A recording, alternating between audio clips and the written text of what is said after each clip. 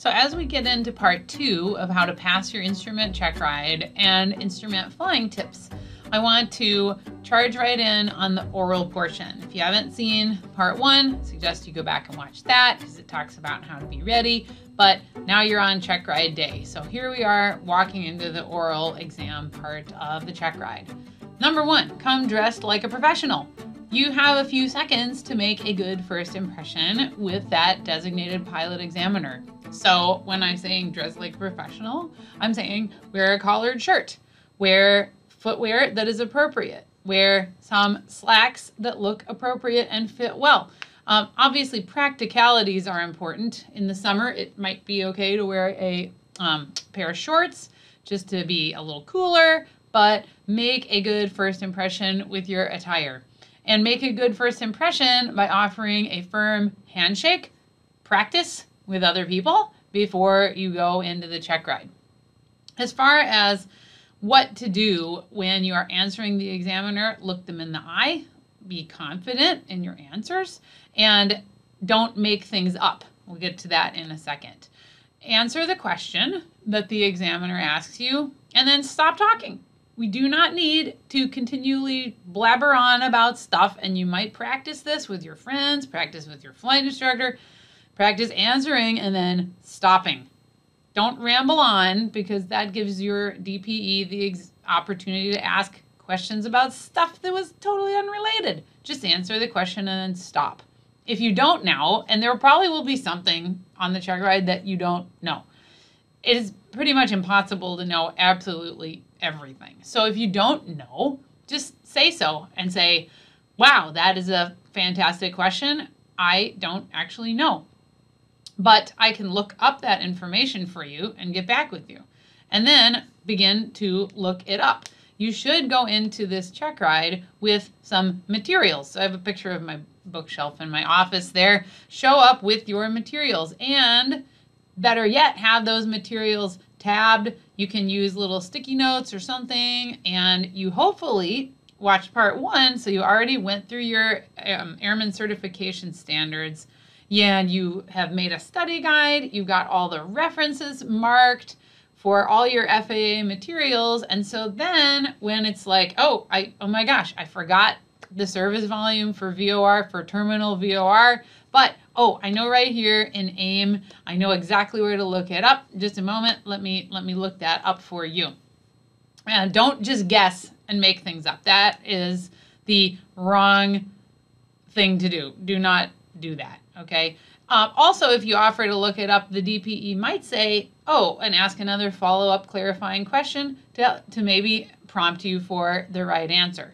So those are my tips for when you don't know. I cannot stand it when people just make things up, or they don't know and they just are like, I have no idea, and they don't offer to look it up. This is not a closed book test. You should be able to bring materials in with you, but you are limited to what you bring in with you. So, I kind of bring a mini library for a Checkride. Secondly, another good point with this is brief it up. So you're going to be asked to plan a instrument cross country. So you should come in with this really thorough plan of what the examiner has asked you to plan. And so be ready to thoroughly brief that Checkride, like this pseudo cross country that you've been assigned.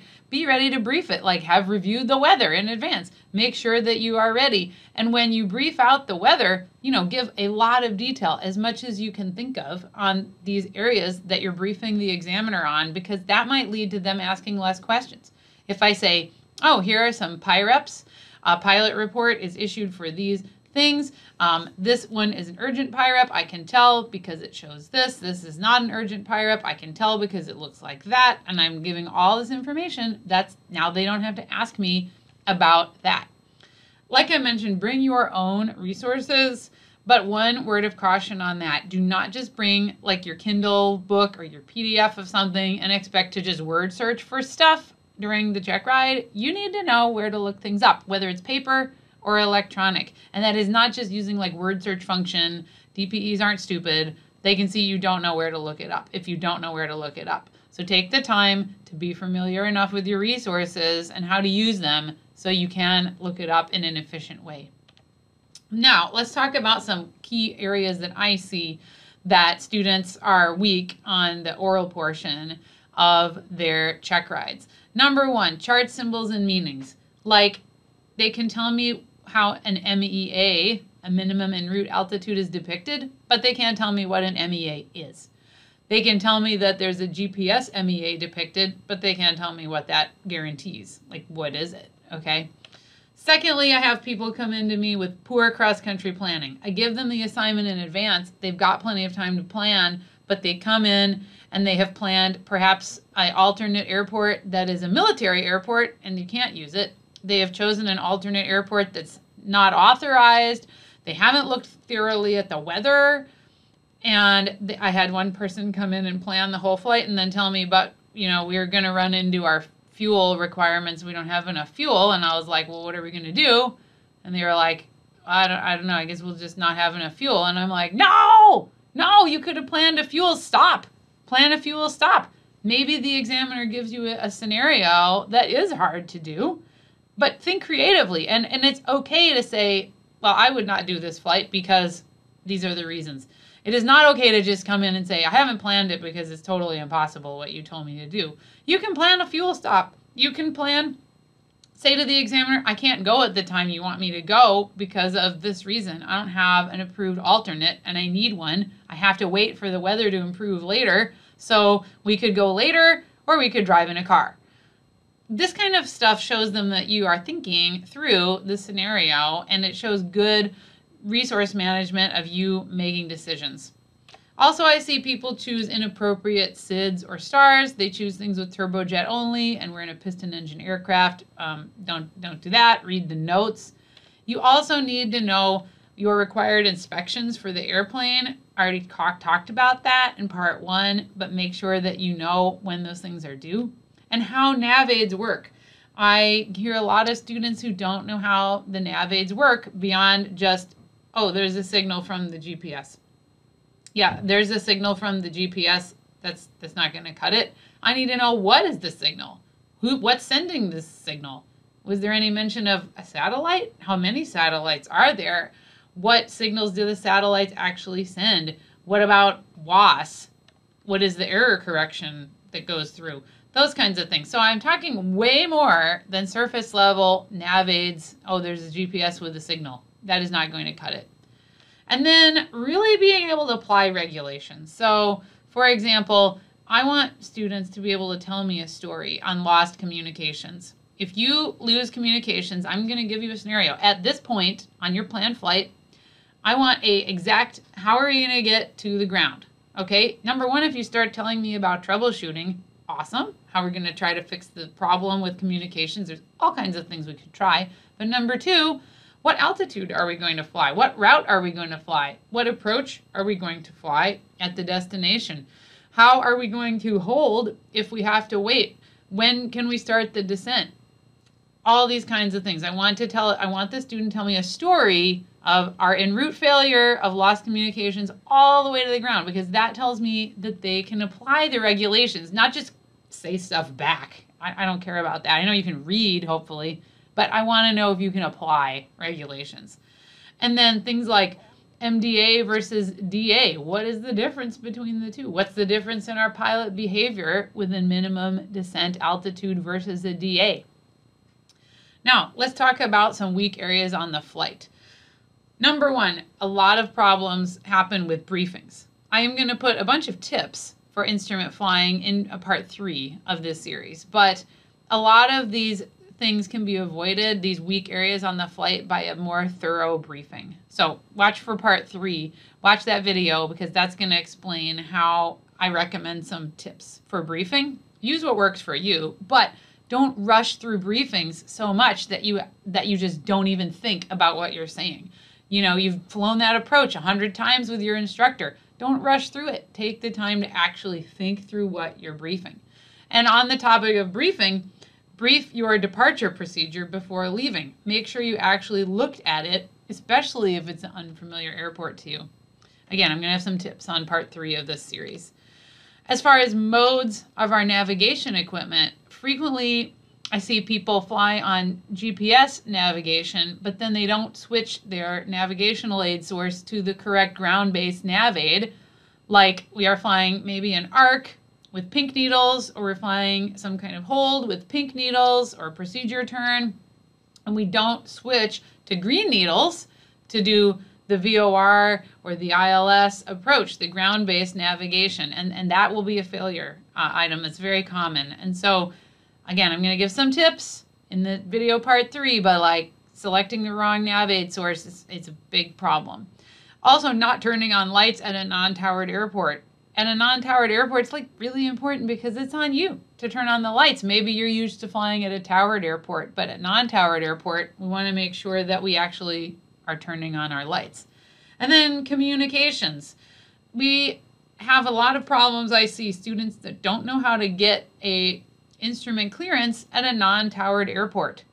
Or we are going to fly into a non-towered airport and they really don't make adequate radio calls, or perhaps no radio calls at a non-towered airport because they're relying on their instructor to do it for them. No, no, no, no, no. Check ride time, you're a PIC. You make the radio calls, and you need to think about if you're going to go to a non-towered airport on your check ride, even just in theory. How am I going to get my instrument clearance if the weather was instrument meteorological conditions at that non-towered airport? And here's a picture of, why does turning on the lights matter? I mean, on the left, we've got a picture of the runway lights on. On the right, we got an airport that it's like you can't really see it very well. Forgetting to turn on the lights, that's a big problem. Other areas that I find on the flight with flying point of view, ignoring the winds aloft, not paying attention to the fact that we have, say, for example, a 30 or 40 knot wind aloft, and our corrections just aren't what they need to be as far as when that wind changes as we get nearer to the surface. Just ignoring it, not including that in our briefing or our planning.